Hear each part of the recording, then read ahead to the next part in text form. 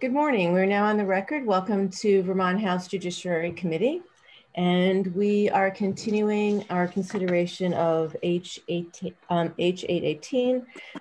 regarding sexual exploitation of children. And yesterday when we adjourned, we were still speaking with one of our witnesses, Marshall Pauls from the from the Defender General's office.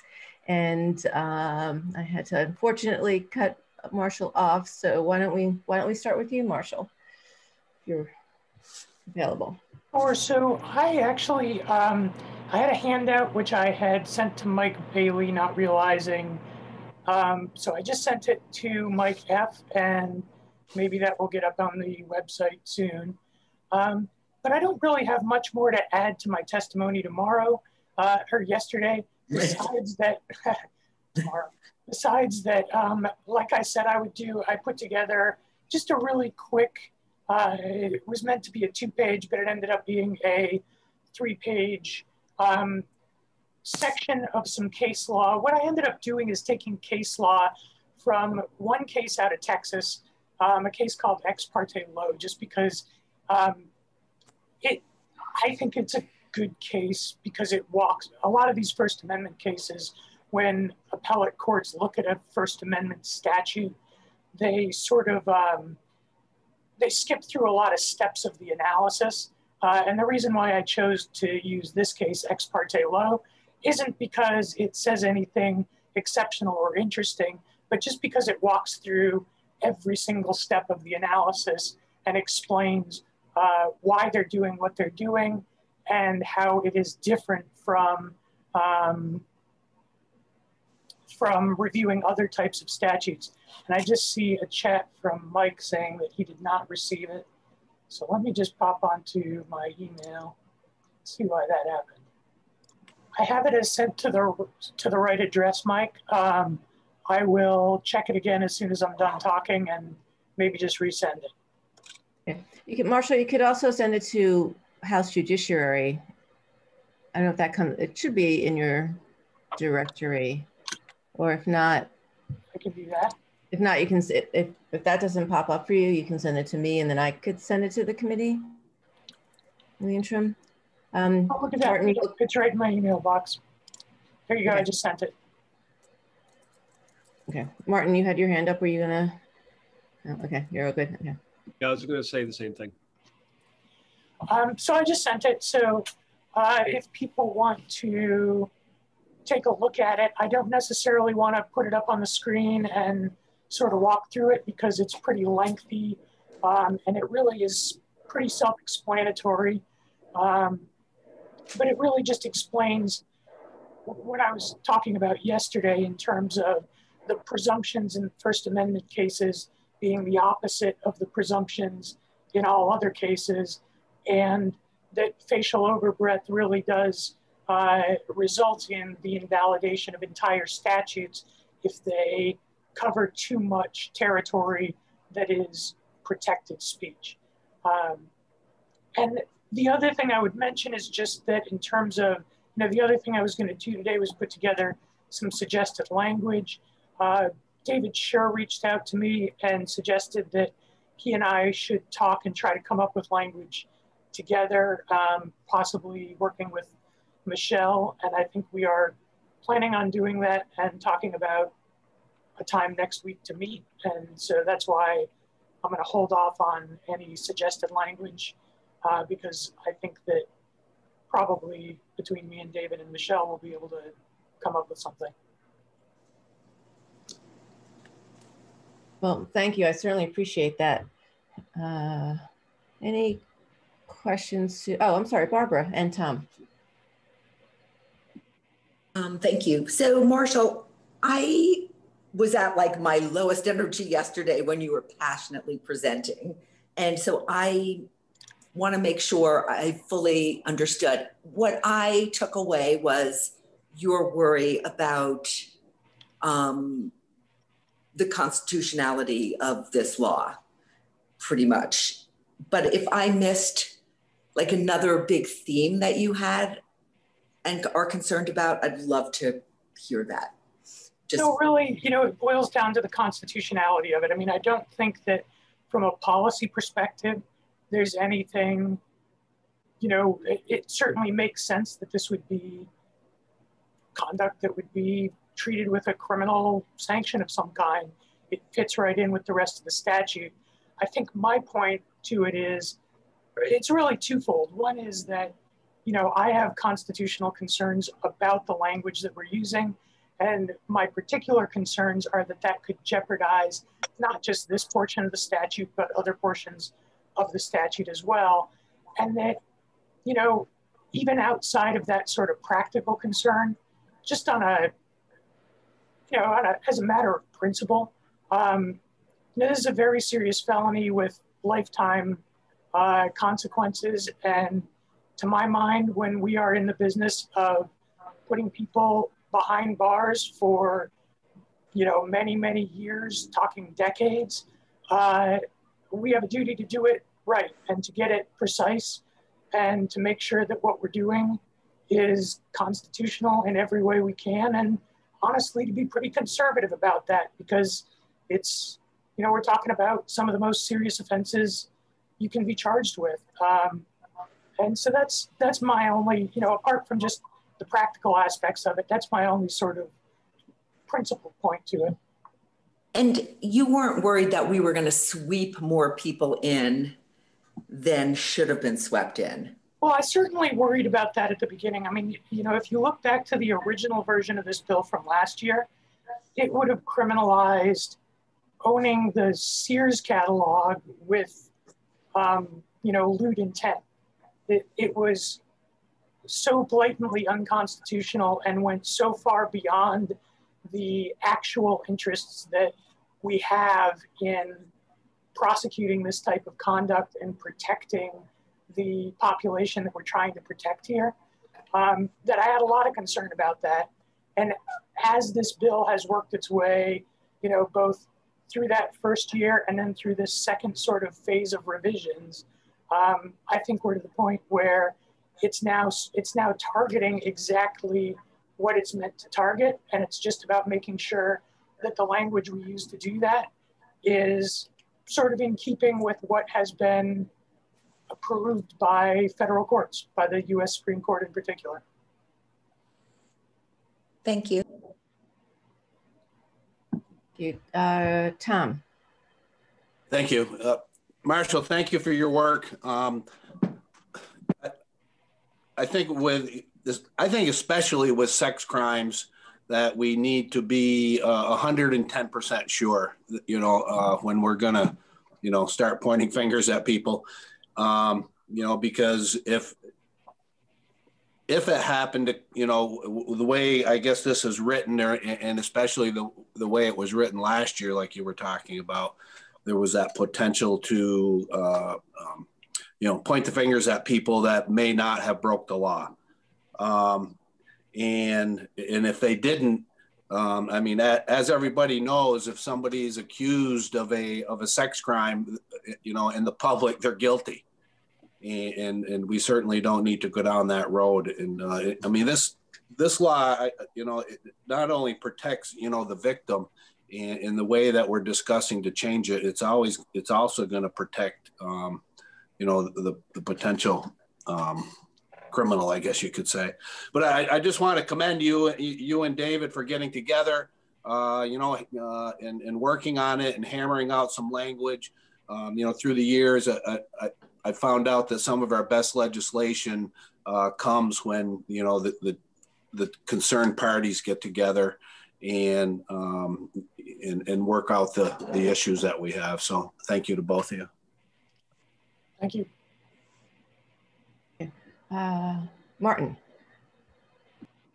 So Marshall, thank you very much. Nice to see you again. I'm a little disappointed that you're going to be working with David, because I really wanted to get deeply into constitutional issues with you this morning.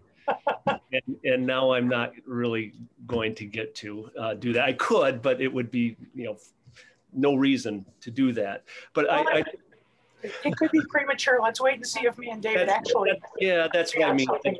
But I did want to throw a couple thoughts out there, and to make sure I understood where you were coming from. And I won't get too deep into this, but as far as the overbreadth issue, I was wondering, and maybe this is going to be fixed by making it very clear that we're talking about an actual child when we are talking about simulation. And I understand where you were coming from with that, but it does connect up to the fact that the definition, the whole chapter really deals with children, and you would think it would be actual child, but I think once you say simulation, you kind of need to have that. So I agree with that. But with that, does that take care of your concern about the statute's overbreadth being substantial? Can I reserve comment on that until me and David have had time to talk? All right, so that flags an issue that I had, and so that's fine. That's fine. But I guess this is more flagging a couple things that kind of came up to me. With, you don't have to answer them, but the other big issue was, you talked a lot about the Williams case and intent and objective and subjective intent, and I really wanted to understand that a little bit better. That because, and this is, I guess, as much for some of the new folks on the committee, that what we were presented is just one part of the definitions for what we're dealing with in this bill in H.18. But it's helpful to have actually, I looked at the whole Title 13, Chapter 64, to understand the context of this, of this change.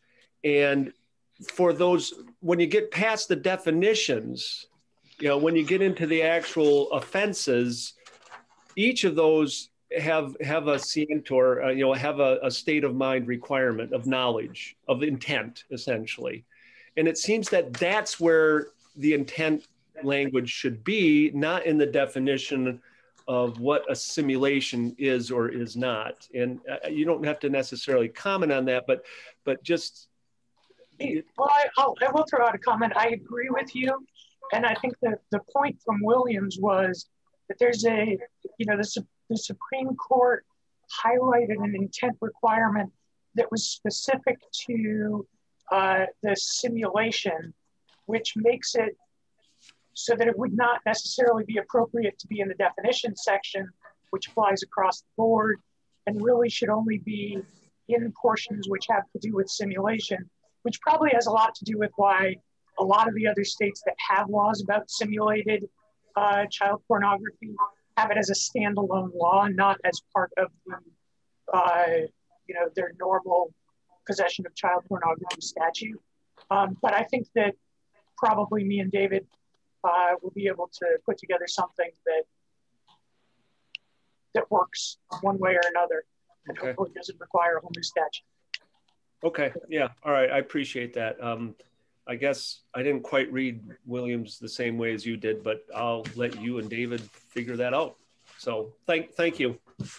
And maybe next time we can get into it a little deeper on constitutional issues. Sounds good. Any other questions for Marshall? I'm not seeing any other hands. So make sure I'm not missing anybody. Okay. If not, Marshall, are you all set? Because I'll turn to David now. Anything else at this point? Thank you very much. Great. Okay. David, good morning. Good morning. Thanks to the committee for their consideration on this bill. And, I have mostly good news for you, which is that although I think Marshall and I will remain far apart on some of our read of the case law, I do think that the changes that the DefGen is concerned about are ones that we'll be able to figure out and come to an agreement on. Our read of the law is different. I mean, I think that the current way that the statute defines child is a very typical way that statutes work. We often have definition sections at the beginning of a statutory chapter, and then way that a particular word is defined holds throughout the chapter. So anytime you see the word, it is defined the way the definition section says it is. And again, that seems typical to me. And I think the definition we have, that child means any person under 16 years of age, is clear that we couldn't be talking about simulations or things that are not persons who are under 16. That being said, I think we can, hew as closely as possible to the constitutional precedents and just like close off any possible doubt there, and we're fine to work on that.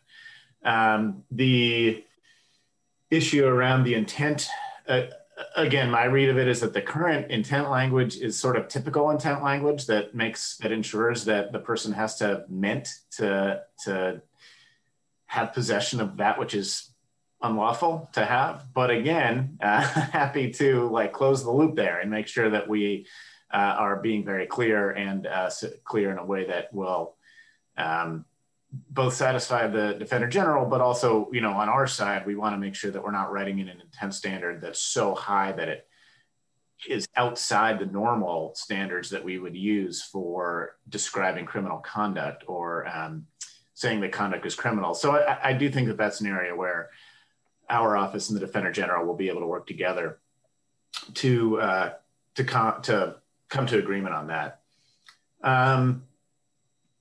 Just a couple other points that I wanted to make, and Marshall and I could clearly have a hour-long appellate argument on this, and who knows, maybe we will someday.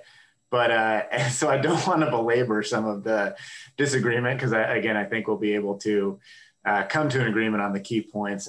But I did just want to say, in terms of the potential overbreadth challenge, which is a constitutional challenge that would say that because a law encompasses too much speech that is protected by the First Amendment, it is therefore overbroad and needs to be struck down.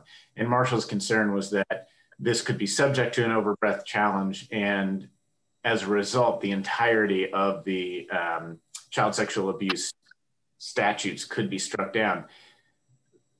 I don't read the laws the same way in terms of what the danger is there. I think that two things. I don't think that it would be subject to an overbreadth challenge, and that's our sort of fundamental disagreement. But a secondary disagreement or area where we see the law differently is how a court would deal with that if it did. And I don't think we need to go into this in great detail, but there's something called a doctrine of severability. And my read of this is that it would be very easy for a court, and a court would in fact just excise the piece of the law that is creating the overbreadth challenge. And it would be very easy for them to do that because it's its own little section that we are proposing in this bill. And they could easily just take that out and say the rest of the law stands and is operable without that section. And that would be, I think, a typical way of analyzing this, the way courts normally analyze overbreadth, or I should say, overbreadth challenges and the severability doctrine.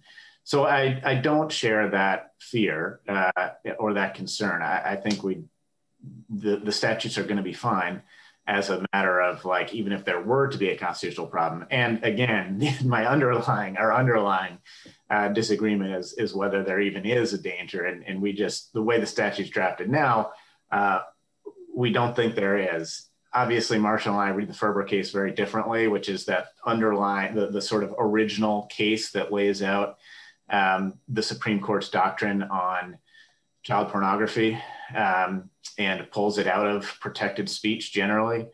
Ferber actually was decided on an overbreadth doctrine. They say in Ferber, and I can just read one sentence really quickly. The court says, applying these principles, and when they say these principles, the court was talking about First Amendment principles. They say, applying these principles, we hold that the relevant statutory section is not substantially overbroad. So Ferber, as like the core of what it's doing, it's not just extra verbiage that it's thrown in there as speculation about what the law might be. They're saying our holding is that We are looking at the whole expansive sweep of this law. And we're not just looking at the particular circumstances of the case that that brought Ferber to court, that the prosecutors charged Ferber with. And we're saying, looking at the whole expansive sweep, this is not overbroad. And in order to do that, they necessarily had to, and that our reading that they did, look at all possible uses of the law, including the simulation aspect of it, which was necessarily a part of the section that they were reviewing. And again, you know, when you're doing an overbreadth challenge, the court looks at everything. And so I believe that they had to look at that. I believe that the text shows that they did look at that and consider that, the simulated aspect of it. And that's just the logic of an overbreadth challenge, is let's look at the whole sweep, see if there's too much that's caught up in it. Ferber decides it's not. Again, that's an area where the Defender General and I disagree on the law.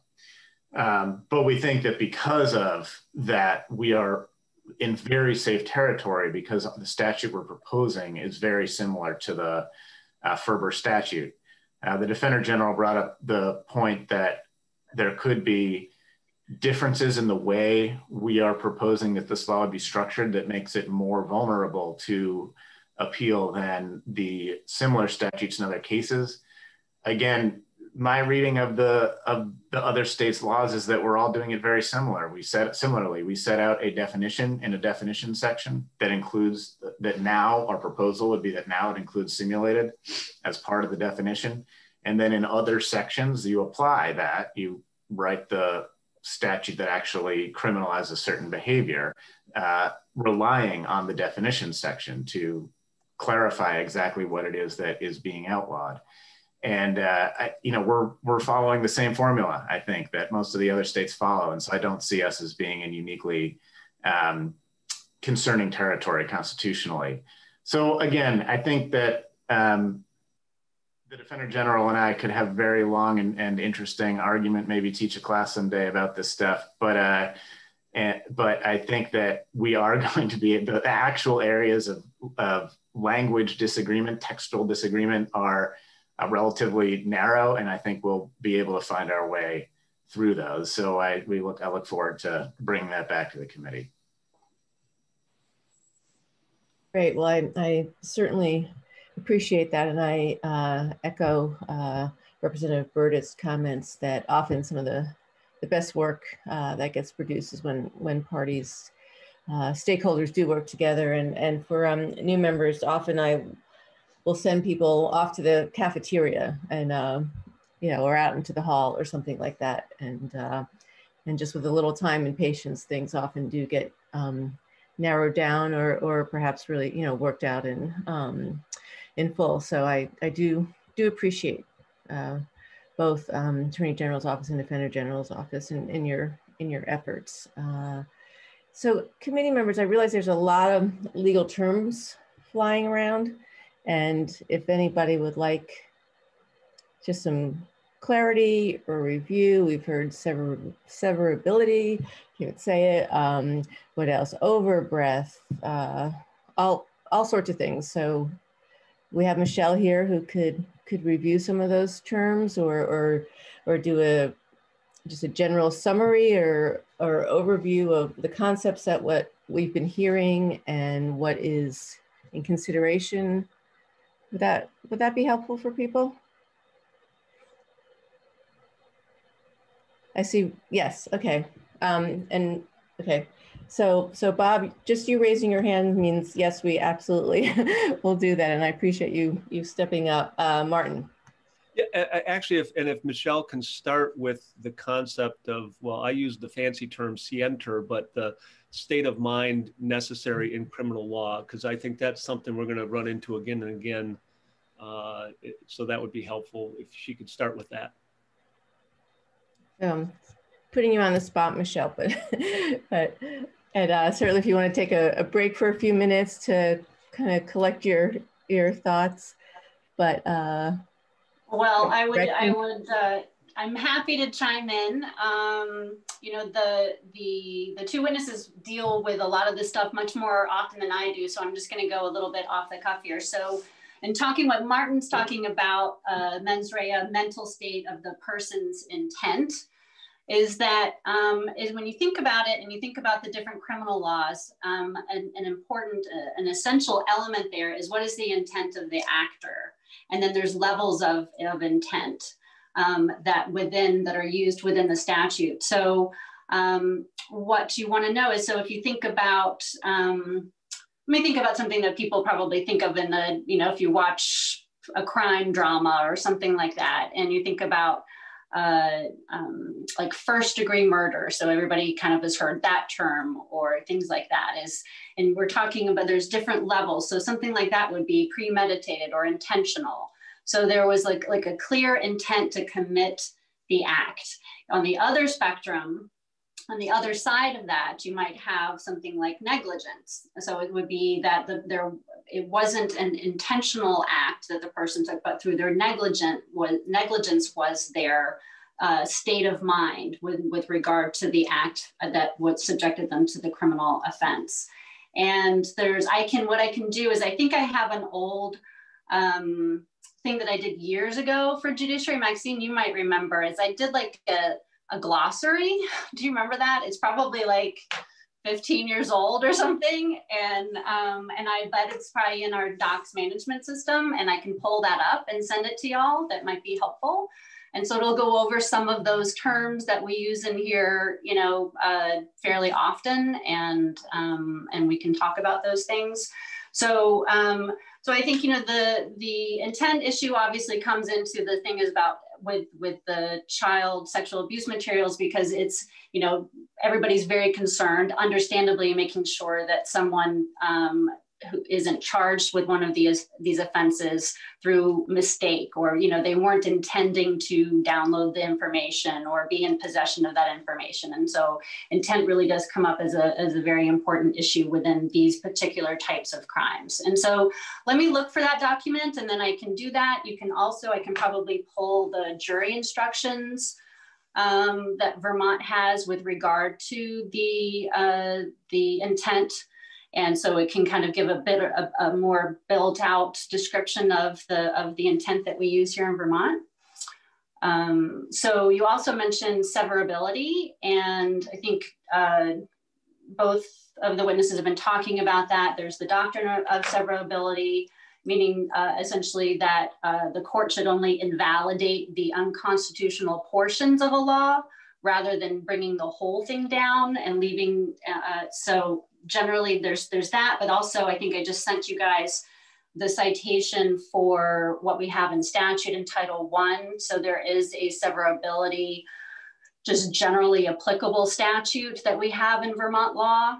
Sometimes you'll see legislation in Vermont that will have its own severability clause. And I always kind of wonder why that's in there sometimes, because we have the Title I provision, but sometimes people just like to see it on the page for reassurance. But that's the issue of severability. Then on the overbreadth issue is, you know, I can't really talk, it's been, I think, you know, I haven't dealt with this in a while, but, you know, that's generally what everybody's been talking about, which is that you want to make sure that when you're talking about creating a criminal statute that implicates speech, that you're not sweeping in a bunch of constitutionally protected speech. You want to be making sure that it's narrowly targeted right at that particular conduct that you want to prohibit, that you have a valid basis to be able to prohibit because it's not constitutionally protected, because there's a compelling state interest as to why you have to make some infringements, things like that. And so the overbreadth is just making sure that, you know, we're trying to do the good work that you want to do, that you're not unintentionally bringing in and affecting other areas that are protected. So. Is that helpful? Thank you so much. Yeah, is that questions, anybody? And certainly if Professor Scher and Pauls want to weigh in on yeah, weigh in.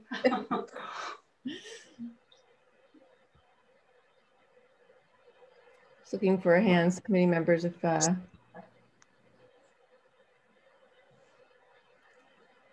Bob, was that helpful to you? Kate, Felicia, I think you know some of this, but oh, everybody's good. Can I also comment that sure. I don't like crimes that have negligence as the mens rea.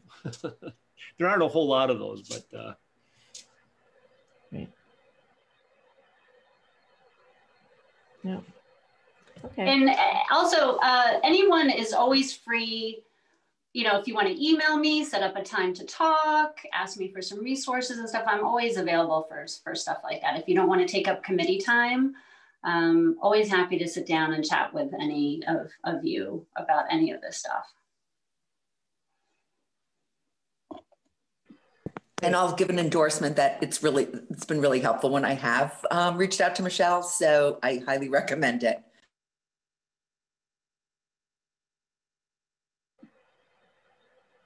Okay, all right. So I think we will pause on H.18. I think it'd be helpful to see what happens after Defender General's office and Attorney General's office meet with Michelle. Hopefully you will do that. I know Monday's a holiday. Hopefully you will do that earlier in the week, because I would like to get back to this Wednesday and Thursday. We're still working on the agenda, but it'd be good to have, if that's possible, to get back to this and see where we're headed, because I know this is a important bill, especially to our lead sponsor, Anna Burdett. So, all right, well, great. Well, thank you, David, Marshall, and Michelle. And then we don't have anything else scheduled this morning, but committee, let's just take some time to talk about the week, how it went, what we're looking to do ahead. Michelle, I think we're all set with you. I'm sure you have other things that you need to do. Well, I can multitask. I was thinking maybe if you're talking about planning, I might just kind of stay on and listen. Okay, sure, absolutely. So, so far, committee, we're going to take up this bill H.18. We're going to go back to H.20, which was the pretrial services that we looked at yesterday, and hear from Judge Grierson, Eric, the witnesses that we heard from yesterday. So the Attorney General's office, Defender General's office. I'm going to hold off on the Department of Corrections at this point, because I think I'm hoping that things will become illuminated and clearer when we go back to the witnesses and to Eric from yesterday, and move on from there. The other thing we talked about is when we heard from Judge Zones, the chair of the Sentencing Commission, and he mentioned that the Sentencing Commission is going to expire in less than a year. It's going to sunset. That's another term that we use around here quite a bit. And what a sunset, often we'll put in sunsets when we pass something saying, you know, let's come back. Let's come back in a year or two. In a year or two, let's come back and visit this to make sure if this is still working, if there's anything else we need to do. And so, so that's called a sunset. And we can either eliminate the sunsets and have whatever the law is, or the commission or whatever, continue without a yearly or every 2-year review, or we can extend it so we do continue to come back. So that's something that I would like to look at, and we talked about doing it as a committee bill, because I thought that would be an interesting exercise and learning experience for us. But a committee bill is something that where we, the Judiciary Committee, become the sponsors of the bill. And I'm hoping that the Sentencing Commission sunset is something that we will all agree on, and that shouldn't be too complicated. So that's what I have. I see Tom, go ahead. Yeah, just something that came to mind as you were speaking about the sunset laws, and I see a similarity between that and session law, in that they potentially, I mean, the sunset law is potentially coming to an end, but the session law a law does come to an end, and maybe you could just touch on that a little bit. In terms of what session law is? As far as a session law, and just the, I guess, the difference between them. Okay, so Michelle, this is where I may need you, but my understanding of session law is that it doesn't go in the green books. That's not a very, that's not a very good explanation, but it's sort of the reasoning. It might be legislative intent, but there's probably a rule. There's probably a rule with legislative counsel as to what does or doesn't go into session law. So I would rather defer to Michelle if she's available, unless there's another member that knows the answer. Sorry to put you on the spot like that. It's fine. I think Michelle is multitasking. That would be my guess, which is fine. I mean, we can certainly touch on it. Do you know what? I mean, you know, it's usually like statements of purpose, intent, things like that. So after 6 years, I still don't know exactly what the difference is. So I'm eager to hear what Michelle tells us. Okay, all right. Well, that's, you see, so for new members, doesn't matter how long you've been here, lots of things we don't know and lots of things to still learn. So, okay. Trying to think if so the other thing that, that we were looking at in terms of agenda. So it came up the preamble to the criminal code or some sort of, I'm still ambiguous as to where this would go, but one of the things I was thinking about is some sort of session as a committee where we go back and say, okay, we've heard this testimony, we've met a number of the justice system players. What do we think the purpose of the justice system is? And do something like we've done in the past. And I'm sorry, Selena isn't here, but I don't see her, right?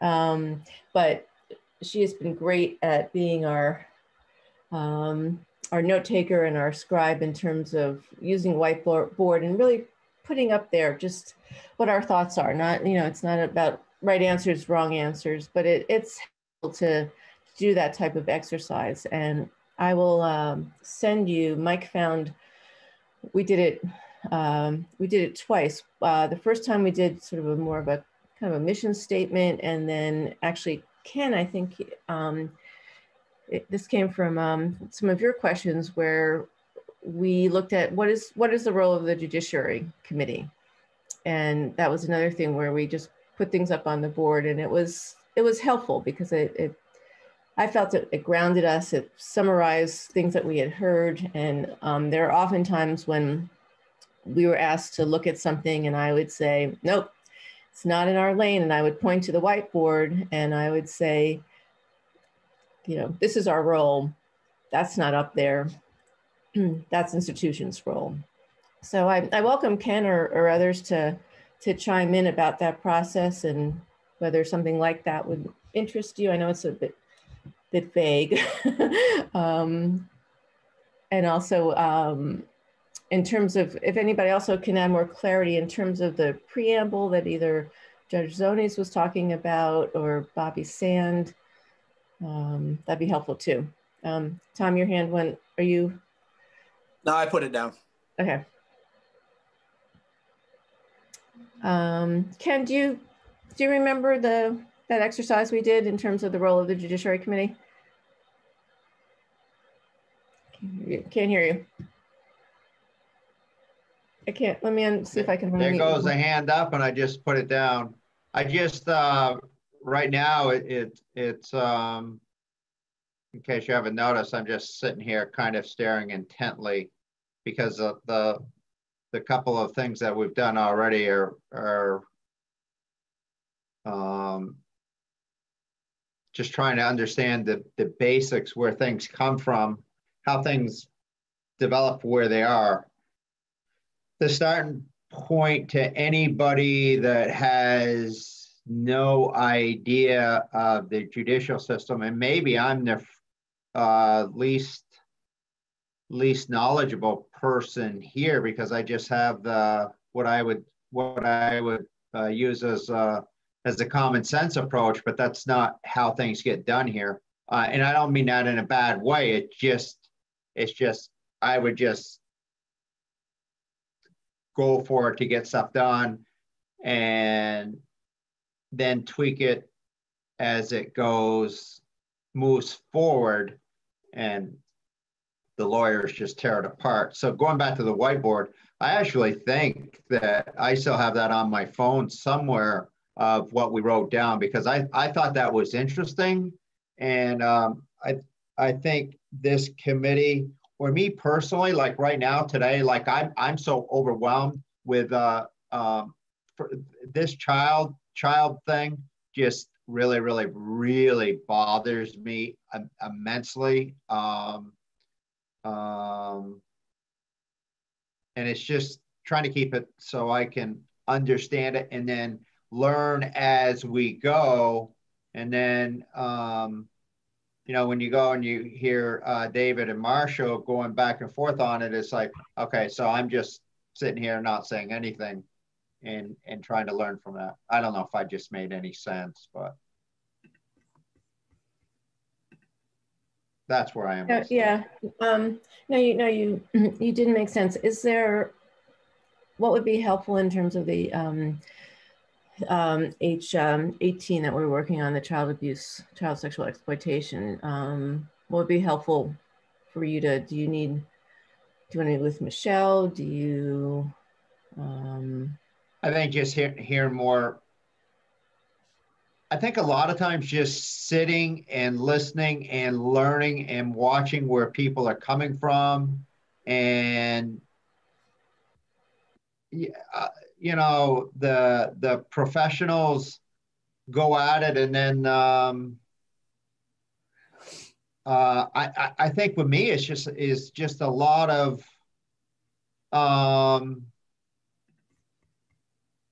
my common sense and how I look at things and how I make decisions. You know, it's what I've always done.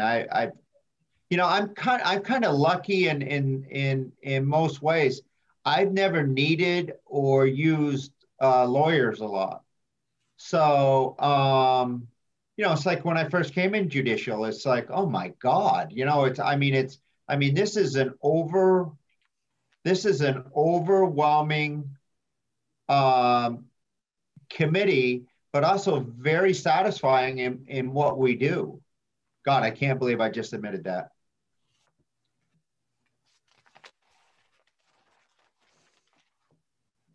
I'm done. Okay. Well, again, so our role is to listen to the witnesses, and they are subject matter witnesses. So in this case, we have the Attorney General and the Defender General's office, and then we also have counsel, who is nonpartisan, does not take a side, but does, as our attorneys, explain the law to us. And then in the end, it's up to us to decide, you know, whether or not it's good policy, and you know, based on the testimony and legal counsel that we've received. And I think that was one of the things. It's just like when I said about the judge, it's like what I was really looking for was past practice of what's, you know, what's happened in the courts to learn by that. And then it's like, obviously that's where, you know, you got to go and use who's available to you, the profession, you know, Michelle and stuff like that we've done. And then where David's coming from and where Marshall's coming from. And then I assume at some point we'll probably have Rory in here for speaking on stuff on Washington County, but it's just a lot going on with this. Is a lot. No, we are a busy committee, and we did jump in because that tends to be my style. So Kate, I see your, Barbara, I'm sorry, I don't know who raised their hand first, but, and I also wanted to say that, so Martin sent me the role of the judiciary, and also Mike yesterday sent me the other one. So I'm just trying to figure out what we did on the whiteboard. I'm trying to figure out how we can either screen share or get it back, maybe email it to everybody in the committee. welcome, Selena. I see that you've joined. We're talking about doing some more sort of committee thinking, visioning, defining. This is a follow-up to both, good morning, both Bobby Sand and Judge Zone is talking about some sort of preamble or something like that. But we had talked about, you know, the justice system, thoughts on the justice system. So that's where we are. And we're also talking about next week and what we'll do next. And I gave you lots of kudos for your for your role. Sorry to be a little late. No. I in turn. Yeah. So good to see you. So how about Kate and then Barbara? Yeah, I just had a comment. Just wanted to say that I would really appreciate that kind of exercise. I feel like just generally for me, anytime I work with a group, certainly a group like this that has such important intent, it's really helpful to ground myself in a mission or a vision. And, you know, I think particularly with the work that we're doing, it's so complex in terms of trying to thread this needle of, you know, we want to protect the most vulnerable, but in our judicial system, the most vulnerable is sitting on both sides of the courtroom. And so how do we honor that? And I think having some definitions for me and some guardrails and some things to sort of ground myself in are really helpful as I'm listening to testimony and sort of thinking about, you know, where we're headed at any given moment. Right. So yeah. So thank you, Mike. And we certainly can build off of this one, but I actually would love a clean slate because we're a new committee. Yeah. We could put this to the side or something, but I really want it to come from us, you know, because we are a new committee and our new members bring new things to the committee. And also I think, you know, those of us who, as with each year, you know, we learn more and do more, I think it's helpful. So, but it is great to have this. It's also, the other one was the mission statement, and that was, or sort of a timeline looking at all the different points where a person might come in contact with the justice system, which I think is also helpful because often we start from arrest or a police stop or something like that, and we're learning in terms of off ramps that it's really a much longer continuum. Barbara. So I am actually trying to build on, Maxine, what you and Kate have just talked about. It seems like if as a group, we could articulate and where we have agreement, put those in one spot, and where other principles are really important to people, but we don't have agreement, like put those in another spot.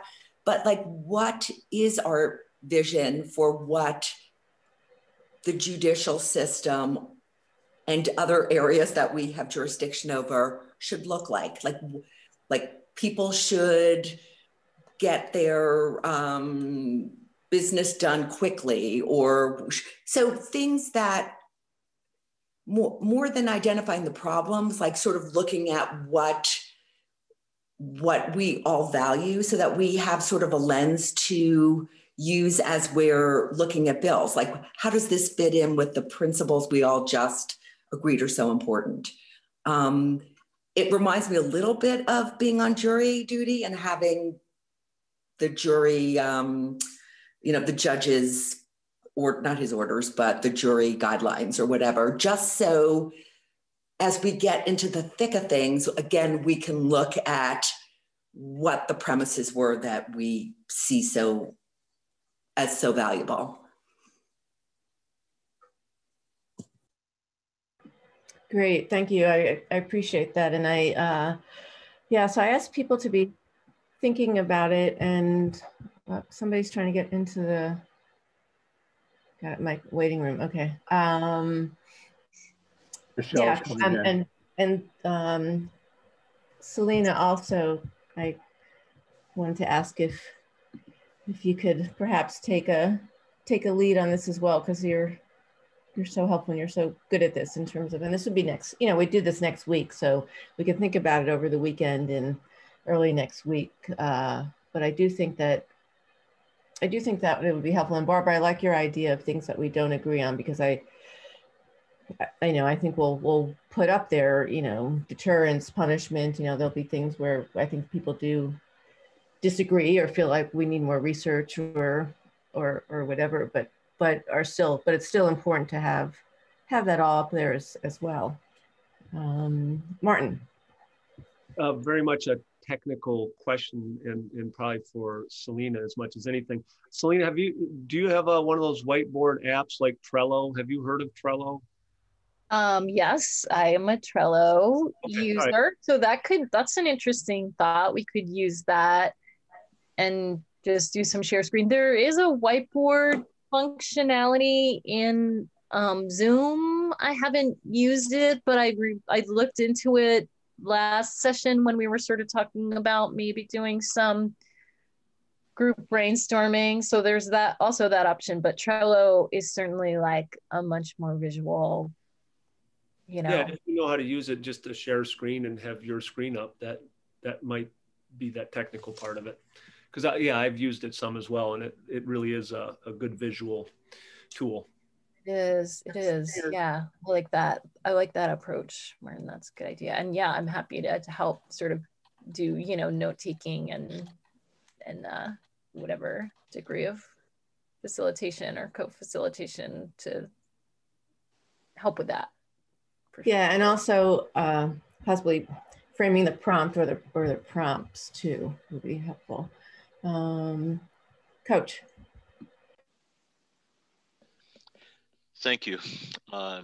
Selena, we were talking about you as we were planning in a good way. And that whole discussion about the technical aspects, you know, did come up because we are visual people. And as learners, that's really important. We've used both tools in a number of different activities that we've done, and it is just so you know, as we're getting used to the platforms that we're using, it's nice to be able to have that. But thanks for agreeing to help us through this part of the process, because you do it so well. Oh, thanks. Yeah, of course it'll be team effort, like all the good things. Great. Thank you. Thank you, Coach, so much. Thank you. And let's see. Coach, do you have something else, or see your hand is still, no, okay. So can somebody refresh my memory or make a distinction, if there is one, between what Bobby Sand was saying in terms of a preamble or a, you know, versus what Judge Zones was talking about? I'm still trying to, somebody have that in there? I see Selena. Yeah, thank you. I'm not quite sure what Judge Zone's suggestion was, but I know that Bobby was specifically, I think, suggested really looking at, like, is it time to write, and even if it's just a hypothetical one, a preamble to the whole criminal code, essentially, although we sort of don't quite have a criminal code the way that some states do, but that was how I understood that. But I don't know. I'm not quite sure what Judge Zone was suggesting. So okay, I mean, that's helpful. Thank you. Sure, Martin. I'm going to go to Martin. I see other hands. I'm going to go to Martin because of this, because of the Sentencing Commission, and then I'll go to Coach and Kate. I mean, this has been part of the effort. We're trying to get to the point of having like following the model penal code in our own special way. And that was what H.18 was and what the Sentencing Commission is working towards. So you're right, Selena, we don't really have that right now, but that's kind of the end goal. And I would think maybe the Sentencing Commission should ponder or look at whether there is something like this at the model penal code or other states that have real criminal codes, if they have these kind of preambles, that may be something to work on or to look at. We don't really have I mean, maybe that's even something to have Eric take a look at for a possibility for a bill coming out of here. Okay, thank you. So that's helpful. And what I was envisioning in terms of the exercise that we were talking about is something that is way before we even get to a preamble to the criminal code. So, okay, great. So Coach and Kate, or however, sorry if I'm going out of order. That's fine. I think Selena and Martin both capsulized the thought very well. I think for us, you know, we can start at whatever juncture, you know, we'd like, you know, I think as a committee, as far as that discussion, because it's new. You know, we don't have one. It doesn't exist. And the code doesn't exist. I think Martin's point about that's, you know, why the commission and some of the work of the commission is so valuable, because we're trying to bring this new entity into life, so to speak. So that being said, we have a number of resources. One of the things that came up in that discussion is, you know, continuing, you know, the commission, you know, and their work in general. You know, not like it's the never-ending story, but they did kind of, or at least Judge Zone shared his interest in, you know, getting more work done, you know, around the codes. So that's kind of an offer in a way to work towards an end of some sort. And then we just got a request from UVM for research process, you know, work as well. So, I mean, there's a number of resources that we could avail ourselves of, you know, even there, even a short question, you know, what are the other states doing, you know, something to that effect. But just a thought. Thank you. Kate. Yeah, thanks. I guess just had some clarifying questions. Like, these are the aspects of the judicial system I get confused by. It seems like, you know, there's like so many lanes and avenues of law. And so when you're talking about criminal code and the sentencing commission or the group that's working on that, I think I'm probably 100% of the time going to come down on the side of like, we should ground ourselves in values always and name those. But just curious to get a little bit of definition or background around like, what is it? What's the specific significance of a preamble for that particular sort of like lane of law?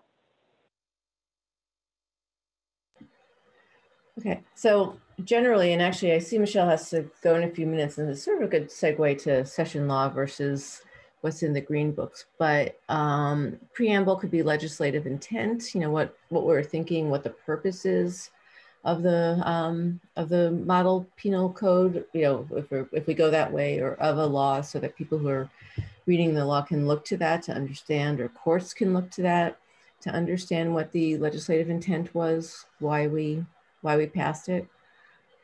Yep. Yeah. But I'm gonna, because Michelle needs to go. Michelle, I couldn't really answer other than saying session law is stuff that doesn't go in the green books. Right.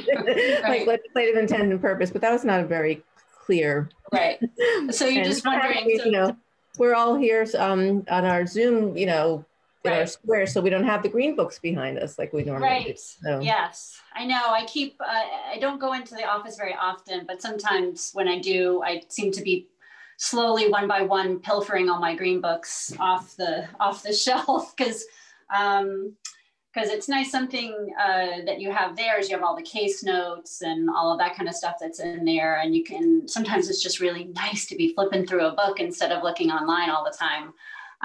But the difference between session law and what you put in statute is that there are some things that you want to have in legislation, and session law has the same force of law as what you put in statute. So it doesn't have a lesser standard of adherence or anything like that. But there are some things that just don't really make sense to put in the books that will be there for years and years and years.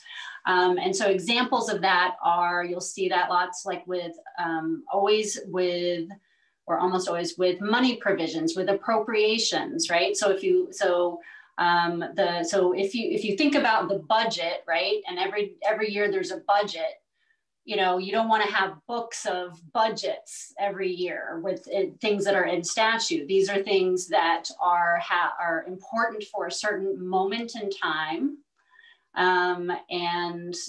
but they don't necessarily need to stay in there for people to be looking up. So we use session law, and that's at the discretion of the attorney who's drafting it. But you know, sometimes, you know, it is always up to you guys. So sometimes we may put in session law purpose or intent, and then it would appear it will appear in the section, in the statutory section, but it'll appear in the notes in the bottom rather than up above.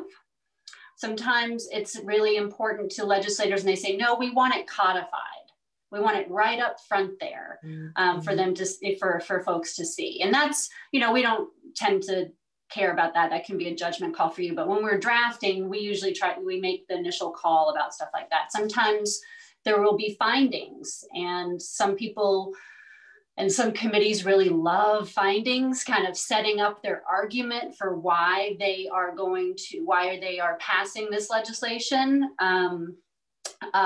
You know, from our office's standpoint, you know, we're not necessarily huge fans of findings. We usually recommend that those be in session law, because sometimes it just goes on and on with a long list of, these are all the reasons why we think this is a good idea. And you can totally do that, but I think generally that kind of stuff is good for session law and not necessarily needs to be codified. So it is available. You put stuff in there sometimes with intent and purpose to make sure, so if they're tricky language issues and you want to make absolutely clear in plain language that you guys are responding perhaps to a Vermont Supreme Court decision. Sometimes that happens, is the court interprets something and they say, oh, this is kind of vague, we're going to interpret it this way. And you guys next door say, that's actually not what we meant, you know, and you want to go back. And so sometimes you'll put it in session law up front in the bill and say, you know, in response to this particular decision, we are making this change and our intent is this. So session law, important, and you'll see it all the time in legislation, but it's just a kind of a value judgment about whether or not it really needs to be part of the actual statute. So is that helpful? Yeah. So we do study committees in session law. Again, that's something, unless it's a committee, an oversight committee or a study committee that's gonna be going on for a long time. But if you have one in shortened duration, you know, we put it in session law. So the committee is created, it's gonna exist for a year or two, they have a reporting requirement, and then it disappears. And so it may appear for a little while and then it's just gone. And so what we do during the summers, or this year we crammed into November and December, is all the attorneys in our office, we work with LexisNexis, and we're essentially the editors of the green books. And so we work with our publisher. They take all the legislation that passes each year, they incorporate it into these draft updates of all the green books, and then they send those proofs to our office. And then We all take different titles and we review them. We review the language to make sure that the language was incorporated properly. We review the notes and all of those types of things. And so, so we're kind of keeping an eye and making sure that if there was session law, you know, lots of times the question from LexisNexis will be, do you want this in the notes or not? Like, is it important, you know? So, and then we make a judgment call about whether or not, you know, we think it's helpful for the reader who's going to open the book. Do they need to see that language, or is it just some study committee that, you know, is not really going to, not that study committees aren't important, but it doesn't matter for general interpretation of the statute. Thank you. And Michelle, do you happen to have a green book? Any just one green book? Because we're talking about it, and I'm not sure that everybody knows. Just a prop. Doesn't matter what title, but. I know, I was looking to grab my Title 13, but it's actually under my iPad in which I'm talking to you right now. We all have these, right? I'm sure I'm probably not the only one with stacks of books with all my devices. Right. So these, and usually what Maxine has us do, has one of, like, either me or Brent or Eric, is come in at the beginning of the biennium, and we just kind of walk through these a little bit and look at them and talk about how to use them. And you can get all of the statutes online. Do you want me to talk about this for a minute? Or sure, yeah. But they're all available online, the statutes, so you have access to all of that. And what you don't get are all the notes under it, and those are just in the books. I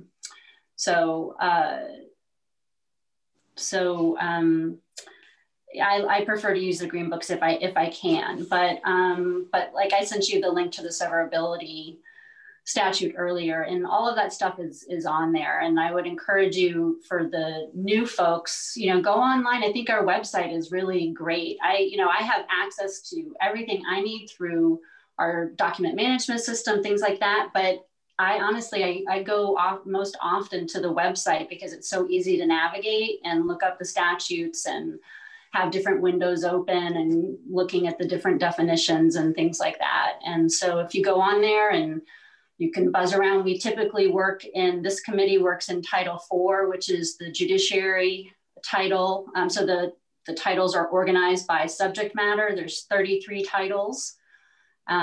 Judiciary is Title IV.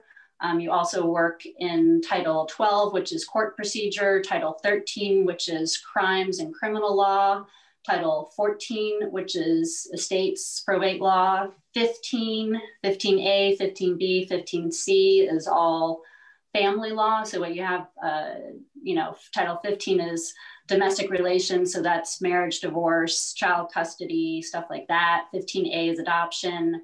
15B is an interstate compact, I think. I would have to say I haven't ever worked on 15B in the 20 plus years I've been here, so I can't even remember. And then 15C is actually your latest title that this committee worked really long and hard on a few years back, on creating a brand new title just addressing the issue of parentage.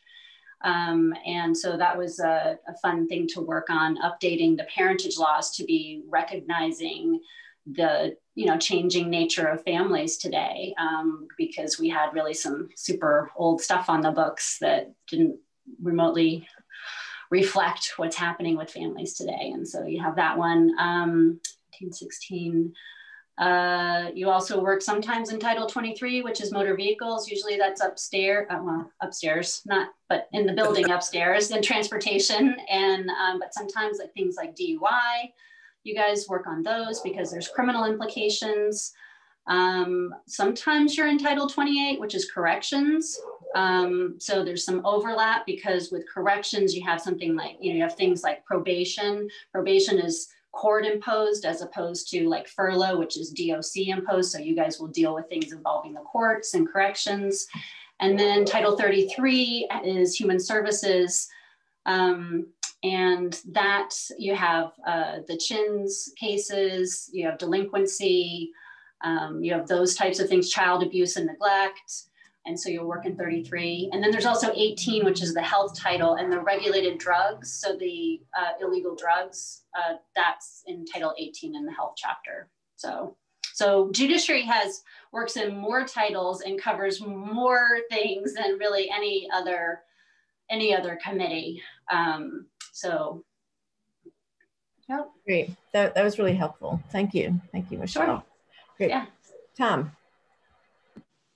Yes, thank you. I just want to skip back a little bit, Michelle. What I think I heard you say is that sometime intent goes into session law. Yeah. Yep. Okay. And so not legal terms by any means. So, I mean, session law comes to an end. The way I put it, at some point. I don't know if it's the end of the year or the end of the session, whatever the date is.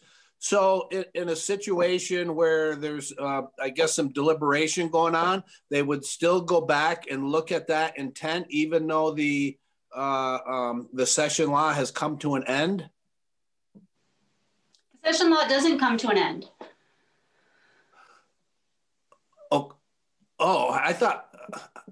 I guess I'm under the impression that session law is only good for a period of time. No. Okay. No, I mean, we use it when things are time limited, like a study committee, you know, or an appropriation, things like that. Okay.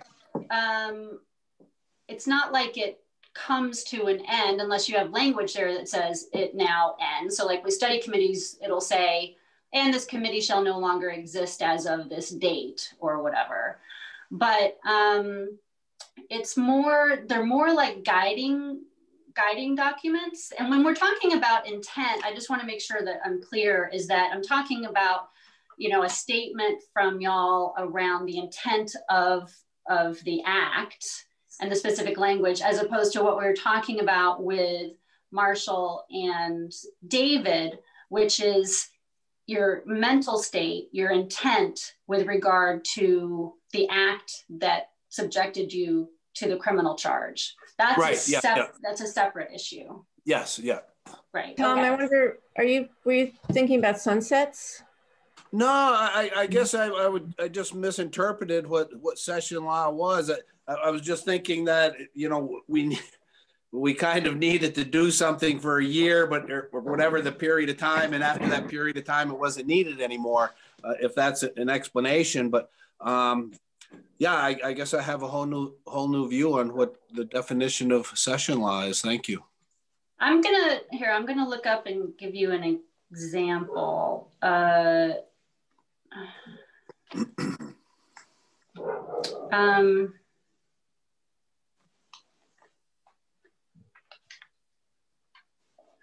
So if I go and I look at, this is I think a good example. If I look at the civil unions law, right? We don't even have civil unions. I mean, people still have civil unions, but it's not like you now go, you know, can establish a civil union or whatever. But at the time, you know, so there's still the statutory scheme is still on the books, even though people can't now enter civil unions, but people still are out there who have civil unions. And there was as you can imagine with something like this, responding to the Baker case and it being a very charged issue, it is there we put in a purpose and we also put in legislative findings. I also apparently added a severability clause for belts and suspenders, so people would be clear on that. But that is all in the history note, and I don't know if people can can you see that at all on there? That's a history note under there, and it lists all of that. So that's helpful, you know, to have in there, but it's not, there's no real, it's just kind of y'all giving some context for the statutory language that you've adopted. So it's still good, it's valid, it's there for people to see. It's one of the nice things about using the books instead of online, because those notes are not online.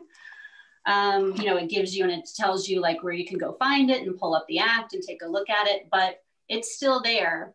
I mean, if you didn't want it there any longer, you would have to repeal it, just like you repeal a statute. Okay, great. Thank you. Mm-hmm. And Michelle, whenever you need to go. Sure. No, I just have my plumbers here, but it sounds like he let himself in. So it's all good. Oh, all right. Yeah, and we're adjourning at 11:45 anyway, but I see two hands. I see Kate and then Ken. Sure. Yeah. Thank you. So I'm still trying to get a little bit of clarity around, so when I think you said Title 13 was criminal law. So when we were talking about a preamble for criminal code or penal code, is that a separate thing, or is that related to like that section of law that you're describing? You know, I wasn't really keyed into your discussion on the criminal code. I think what you guys were doing is kind of setting up the intro for why you're doing what you're doing. And I don't know what Eric is calling it, or if it's purpose or intent or whatever, but you know, that it'll be, you know, that might be something with adopting a whole new thing that you would probably want to codify. But it is part of it, and it would go into Title 13 with the changes. Did that answer your question? Yeah. Yeah, thank you. I'm sure I'll have many more, but I think for now, answers. And feel free to shoot me emails or whatever. So.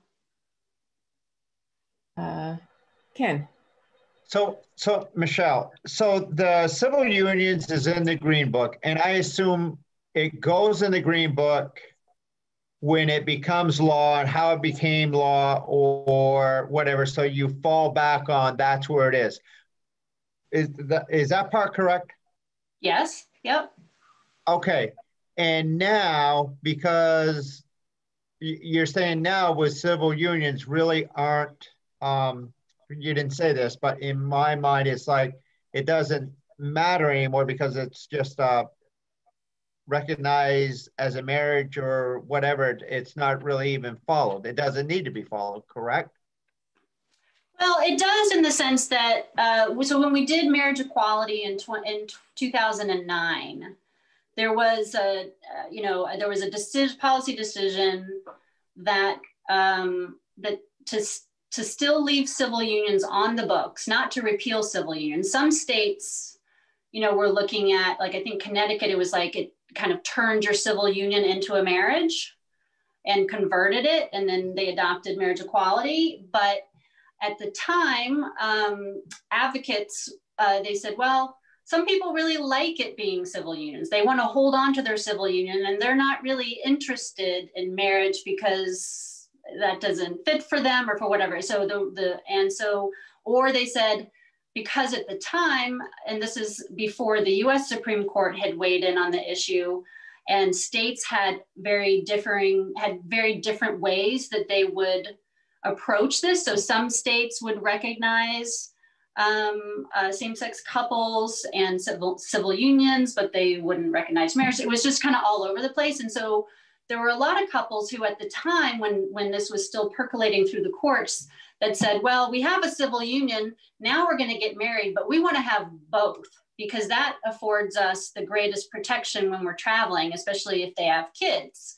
And so there were folks who had both. But when we did marriage equality, we created a mechanism where if you had a civil union and you're like, yeah, that was like second class, I wanted to be out of that and I want to be married, that you could, upon getting married, you could just automatically dissolve your civil union. So it's important that these laws are still there because there's still people out there who have civil unions. And so it's important that this law stays on the books, so that you can see that what the rights are if you're in a civil union. So even though you can't get a civil union now, the law is still there. It wasn't repealed when we did marriage.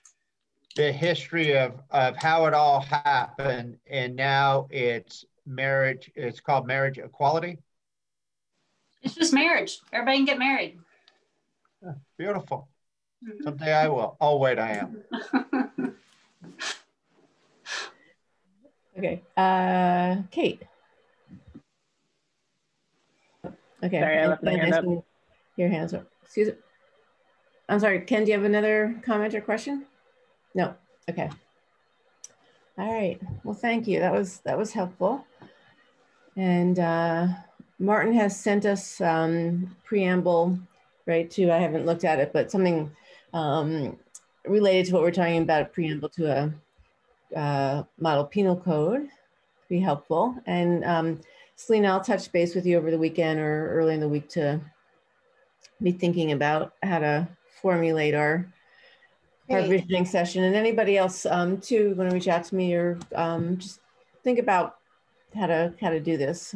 But I think it'd be great to really start from the beginning. A new committee, do review what Mike has sent us in terms of what this committee has done in the past. But definitely start anew is what I would like to do. We still have a few more minutes before we adjourn. Any questions about next week or anything else? Kate. Thank you. Just another clarifying question. So looking at what Mike said, and then are you all going to be touching base about to sort of give some direction in terms of some like grounding questions that we might be thinking about, or is that something we sort of define now? It's helpful for me if I have sort of like a specific question or thing that I'm brainstorming around. Yeah, so I'm open to what those questions could be. So, and if you want to work with Selena or reach out to me, it's really I want this to come from everybody in kind of an organic process. So it'd be great to have your thoughts on what some of those questions would be. Does that answer your question, or were you looking for more specific? This is what we're going to be doing. This is what we're going to be answering, or. Yeah, however, I think just looking for some clarity around how you wanted to manage it, if you were going to pass down questions, or it sounds like it's a more sort of like organic team process. So I'm happy to shoot out like how I might be thinking about the broader question that you're bringing up, and I can email those to you all. Yeah, that would be great. And actually, if you and Selena want to be a little study committee or something, subcommittee. Yeah, let's do that. Yeah, great. Thank you. Sounds great. Thank you. Anybody else? All right. Well, great. Well, thank you, everybody. Have a restful weekend and be safe and healthy. And thank you, Mike. I don't see you, but I know you're on. Thank you so much for helping us out and for the week. And I will look out for the agenda, for the draft agenda. And Monday is a holiday, so so Legislative Council does have the day off, but we will get you an agenda as soon as possible. But Tuesdays, as usual, we're on the floor at 10, caucuses and lunch. So general rule for Tuesday is committee at 1:15. Okay, and then Wednesday and Thursday, the general rule is 15 minutes after the floor. In the afternoon, but mornings on Wednesdays and Thursdays is at 9, and then Friday again 15 minutes after the floor. There will be some Friday afternoons where we will be meeting, but not until 1:15 because of caucuses and tax workshops and various other things going on. I think the date for the budget was just set, or we'll decide on that, but there will be times where we'll have joint sessions and other things will come in that we'll need to work around. So, all right. Anything else before we adjourn? Or